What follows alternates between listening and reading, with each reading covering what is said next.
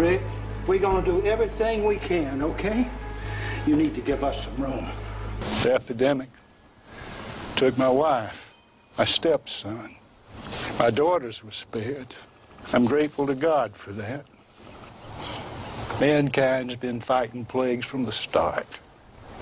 We get our behinds kicked for a while, then we bounce back. My grandfather brought this over from the old country. He passed it on to my father, who passed it on to me.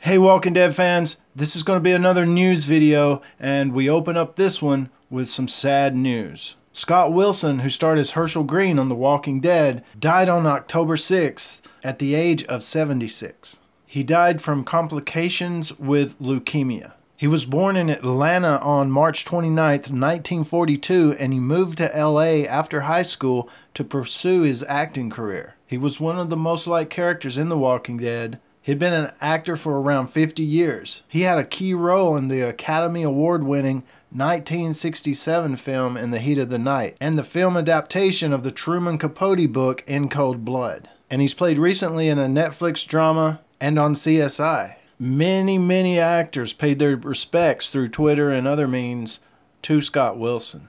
He was a very loved man, actor, character, just a great guy. And the news of the death broke just an hour after the showrunner Angela Kang announced at New York Comic Con that Wilson and Sonequa Martin Green, who played Sasha, will reappear in season 9 along with John Bernthal, who played Shane. So Scott Wilson had already shot some scenes for season 9, so we will definitely see him there. R.I.P. Scott Wilson, Godspeed. And in some other New York Comic Con news, it was also announced that Skybound Games will take over Telltale Games, developing The Walking Dead, the final season, the video game. Telltale Games was shutting down. They laid off people. They had just started the final season of The Walking Dead game. It was up in the air wondering what was going to happen, but Skybound Games is going to take up where Telltale left off.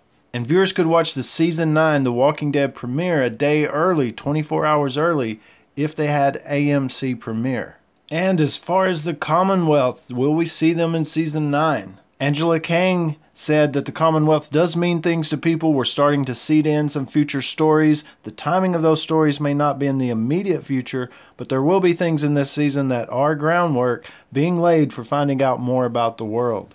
Kang went on to say, one of the things I know fans have been interested by is this helicopter, so we'll learn a little bit more about that mystery and how it might connect to other people or other places.